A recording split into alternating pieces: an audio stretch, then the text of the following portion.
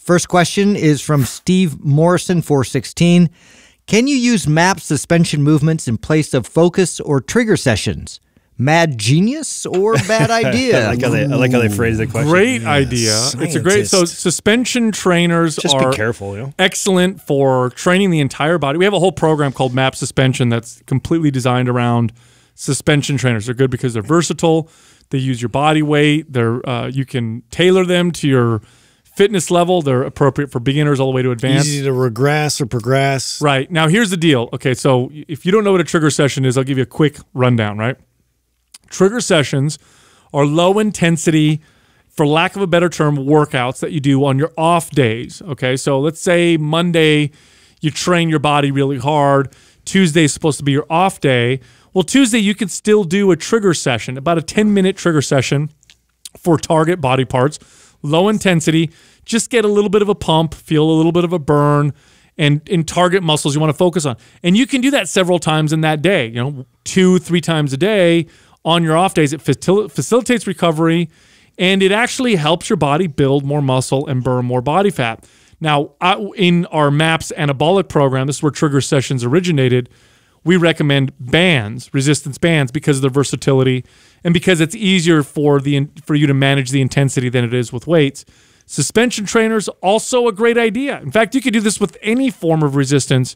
You can do trigger sessions. But I like suspension trainers too because they're also very versatile. So if you're doing a trigger session at work, if you're doing it right before lunch, it's easy to hook up your suspension trainer to a secure surface and do some 10 minutes of pumping exercises for target areas. I love this. You just got to be careful not to overdo it, right? So because you can overdo it, because you can make the suspension trainer very challenging. I mean, you can make the exercise. That's why we've made a whole program around it, right? You can design it to be really, really challenging and get really sore from doing too much. So my only thing would be to caution whoever it is that you just remember when you do trigger sessions, the idea is to facilitate recovery. It's not to get a hard workout. So, something light, easy. But what's great about the suspensions is that you can regress it. You can make it really easy.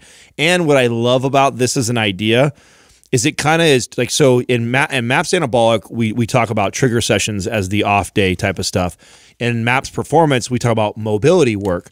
You kind of get a little bit of hybrid of both. It is a little bit of hybrid of both. That's what I like. Good point. About what I love about suspension trainer. One of the things that, so my sister who works for the company and follows all the programs that we always release, and she's going through the suspension trainer. And like one of the things she said to me, she goes, brother, she goes, I cannot believe how incredible like my shoulders feel from using the suspension trainer. And I was explaining to her that, the instability that the straps give and the ability for you to go through this really deep range of motion, just great for joint support. You get these great mobility benefits, plus you get the trigger benefits from it. So I love this idea, if you have one of our suspension trainers already or the program, to use this as like triggers or / mobility type workouts.